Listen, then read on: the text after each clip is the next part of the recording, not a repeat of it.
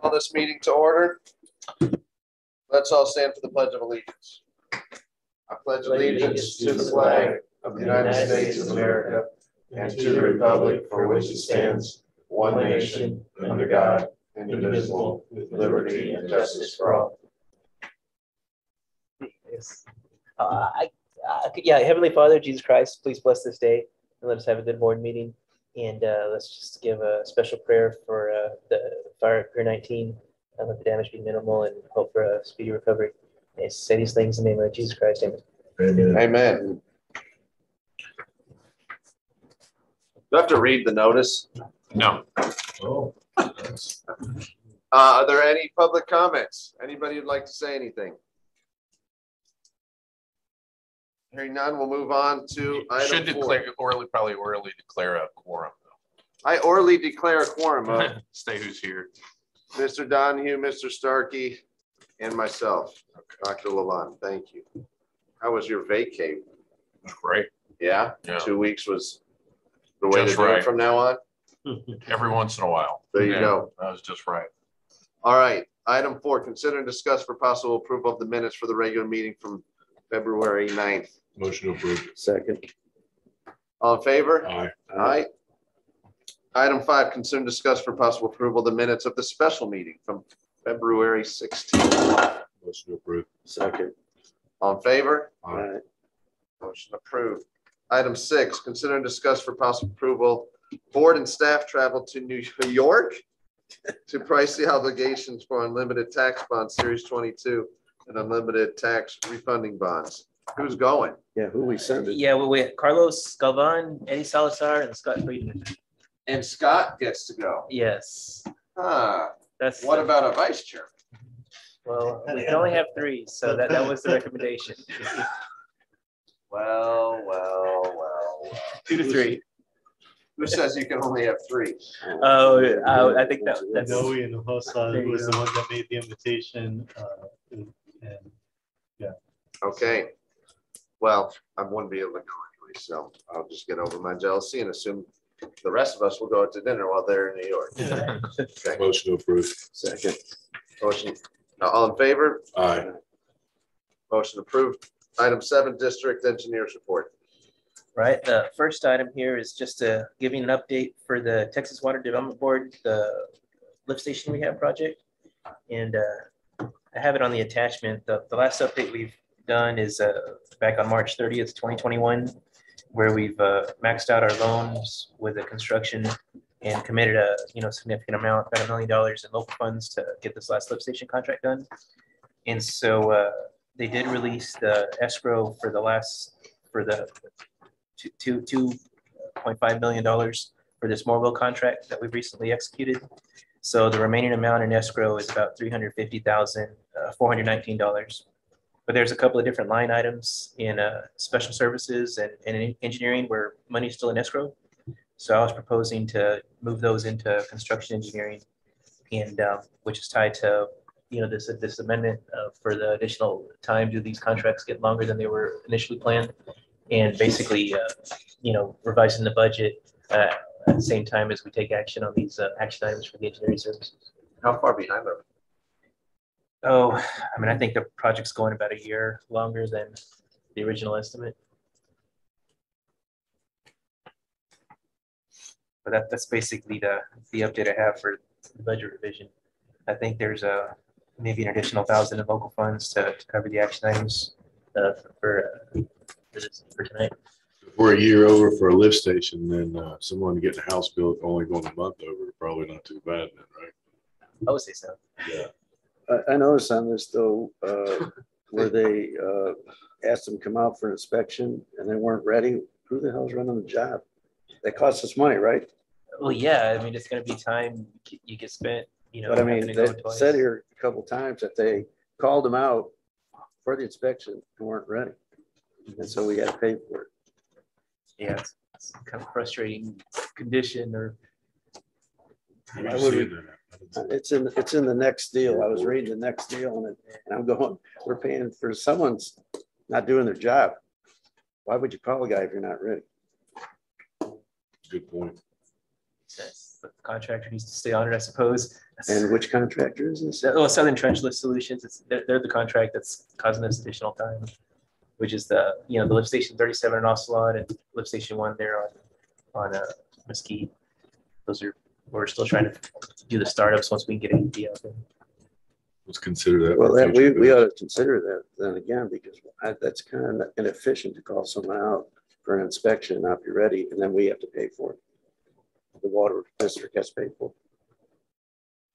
I mean, there is a discussion about contract time that we can bring up because it has been taking a long time. The idea is contractor try to assess the grade damages.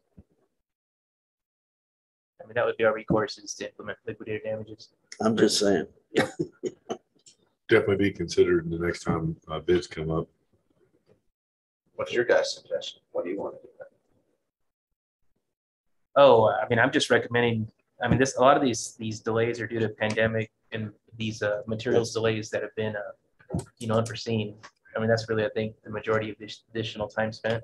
I mean, I guess to a certain degree. I can understand that part, Right. but like I said, you should know if you're ready or not. Yep. No, I agree with that. I mean, you either know you got the supplies or you don't. Yeah. And that warrants a review. So, I mean, we can, because, we still got to make the final determination for the contract time and settle that out. Some of that can be a point that we can consider to see what action we'll take there. Okay. Motion to approve the amendment.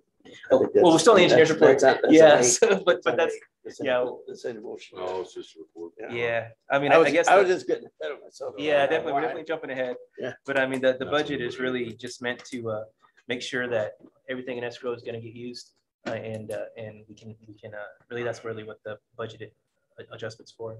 And with the Southern Trenchless job, where the escrow is still holding 62,000 in retainage. So when they get the startup done, we can do the final here within a month. That's the time to really determine if we're going to assess liquidated damages, and then also get the retainage released for the final acceptance of the contract.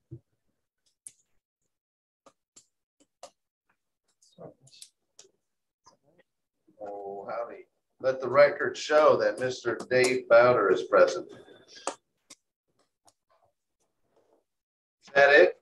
Yeah, just the second item on the engineer's report is just the Long Island Village is mainly the one that would have a reason to submit their project information forms. There is a deadline on March 4th for the state fiscal year 2023 for the clean water and drinking water state revolving funds. I mean, this is their opportunity to get that lower interest, that subsidize, even with this Infrastructure Investment and Jobs Act, there may be some opportunity for loan forgiveness or even grants. So we've got to see how much that can play out to reduce that burden for, the projects proposed through their May election tax plan. That's the other item to discuss. That concludes the engineer's report. Great, thank you so much. Item number 8, consider discuss for possible approval of task authorization amendment number 4 with Freeze and Nichols for lift station rehabilitation. Yes, and this is the one, it sounds like we've already addressed the discussion of the engineer's report, requesting an increase in construction engineering for $18,810, and that's entirely due to that Southern Trenchless contract running as long as it did. And then a deduct on the land and easement acquisition of $1,216 to request an increase of $17,594.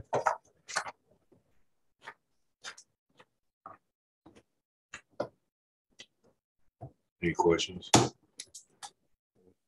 Motion to approve. Motion approved by Mr. Stark. Second. Seconded by Mr. Bowder. All in favor? Aye. Aye. Motion carries. Item 9, consider and discuss for possible approval of professional services agreement for facilities master plan. Right, and this was an item that we had included in the budget, and it was to really look at our facilities for warehouses, operation and maintenance, repairs, those aspects that we need to consider.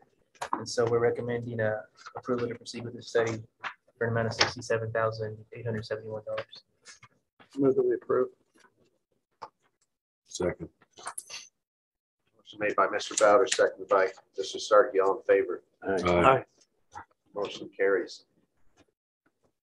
Item 10, consider and discuss for possible approval of budget amendment for the emergency purchase of a new pump for the river pump station.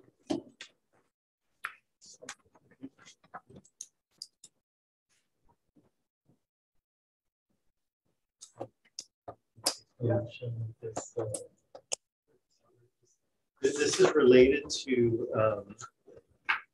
another item on the series agenda. Item number 13. But this explain the reason for the pump. Is this the location out there where you guys drove Adam and I about 3 years ago, right at the river? Yeah. That's correct. And there's 3 of them out there, right? There's 2 of them out there and they've all been repaired. This recent one lost the bottom hole, kind of taken out of pieces and had some batteries to take the remainder out. And they pretty much did their life. We just repaired them a couple of times. And if some of those repaired up, we thought it'd get pretty close to what it costs to purchase them. Replace one. Have we not replaced one since I've been sitting here? Is this the first replacement we've had? We've never replaced them as far as I can. A lot of small pumps. Yeah, there was a discussion about that when Bill and I toured, Yeah, about the need to replace them soon, so. and that's something you gotta do. There's no, well, if you want to build it, you gotta have it done. In the last few years, we've sent them for repairs. We've sent 2 out for repair, which are the ones that are currently out there. And then this one has already been repaired twice. So the age of the other 2, Same age. they're all the same age, right? So they're all put at the same time. We're replacing one now. Right. I don't see a problem with this moving forward, but before we close this item, I think we should consider our capital expenditures in years moving forward. You know, considering replacing another one maybe next year and the 3rd one the year after that. Would that be something in line with what you would like? It's already something that's in discussion with the general manager and Chris Nichols as far as getting specs and stuff like that. And what else out there needs to be updated? I know we updated the communication, correct? Yes, the communication and some of the electrical will be coming up. We're trying to knock that out in-house. Our electrician was moving forward with that. Yeah, because that was a pretty beat up structure too when we were there. That's correct. Yeah. The whole structure. So it's part of the additional damage that's going on is that because of the low levels on the river, it's sucking up more sand than it normally does, and that's causing damage to the inside. In addition to that, I mean, you know, the fact that it's not stable, right? That whole area needs to be flooded, certain requirement for the pumps, and we need to make sure that those impellers are constantly underwater. And with the fluctuating river, right? Once you turn it on, we've got about 4 feet of riverbed of water, and because of the drought, you know, we're still at about 36%.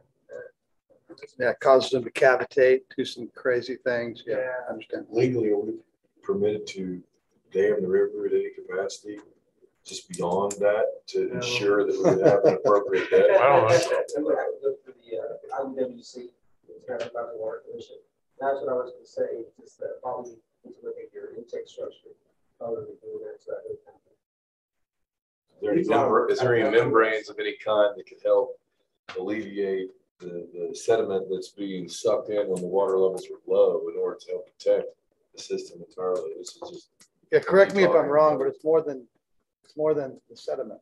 So if they don't have enough head pressure on as they're drawing the water up, that they cavitate, and that part of what happens. They shake. It's a little bit of everything. Yeah. Including the age of the pump itself.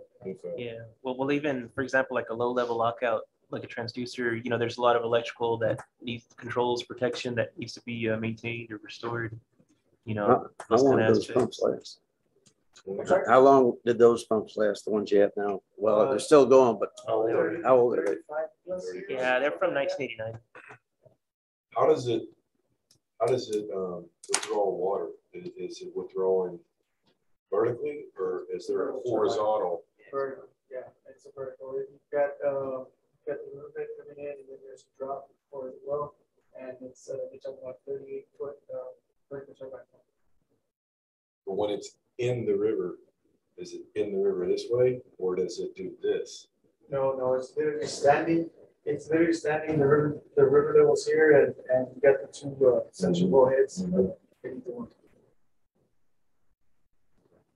So, you know, this was an unbudgeted item. So So the cost of additional 164 and change. yes, we're asking for an additional 164 to be added to the budget from our fund balance to finance the purchase of a new river pump. Yeah, and I'm all in. Charles, I would just, again, use this action item as an opportunity to encourage possibly you to think of some outside the box engineering that could help prolong the life of this investment and maybe cure any issues that we're having with the water fluctuations. Is there anything that's going on out there that we could implement in our system to help, protect the life of these? I mean, 35 years is great. Right, one of the things that, to answer some of that, and to touch on what Mr. Carter said, is that we're purchasing a VFP for it as well. So we can throttle that, that pump, the GPMs, to maintain the water level. So that way we're not drying that well. I understand. So, Okay. Great. Just fire on, yeah. Yeah, I move that we approve. Second. All in favor? Aye. Aye. Thanks, guys. Motion carries. Item 11, consider discuss possible approval of the financial reports for October 2021. So we have the first financial report for the fiscal year. Next item, agenda item for as well. I'm also going to start presenting the capital projects fund on a basis as well, since it's in the past it was never presented before, but I want to start presenting that on a monthly basis as well, since it's a budgeted fund. There's ongoing expenses in there. It's appropriate to go ahead and show it.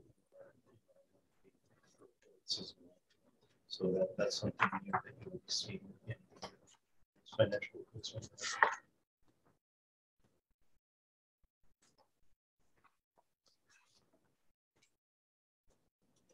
Penalties and interest, 360.9%. Explain that item to me or page. So last year at this time, we were still not charging people for the late due to the pandemic, and so that's why penalties and interest were October. Since in the current year, that's why it looks like It's going up a lot. it's gone up. Okay, that makes sense. Is our interest income part of our budget revenue? It is, yes. And, I'll report it on the next meeting, but we just got a new investment for a CD, and we just got the results back today, and interest rates are rising, and so relative to what we've been seeing, the 1%. So 1% is much higher than we have been getting.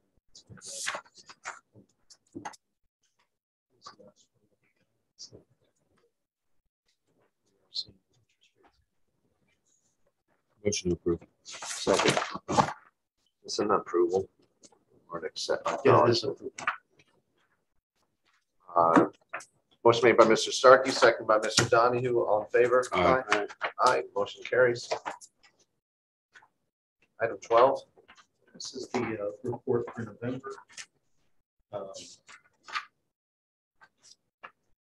Just revenues pretty much as expected. Motion approved. Second. Motion to approve by Mr. Starkey, second by Mr. Donahue. All in favor? Aye. Motion carries. Item 13. Motion approved. Consider discuss possible ratification of payment for the purchase of 200 horsepower raw water pump to the river pump station. There's a motion to approve by Mr. Donahue. Second. Set. Yeah. Were there all those in favor? Aye. All those in favor? Aye. Aye. Aye. Good. Motion carries. Item 14, consider and review expenditures from February 1st through the 15th. Acknowledged. Knowledge. Knowledge. I acknowledge. And with that, we adjourn item 15.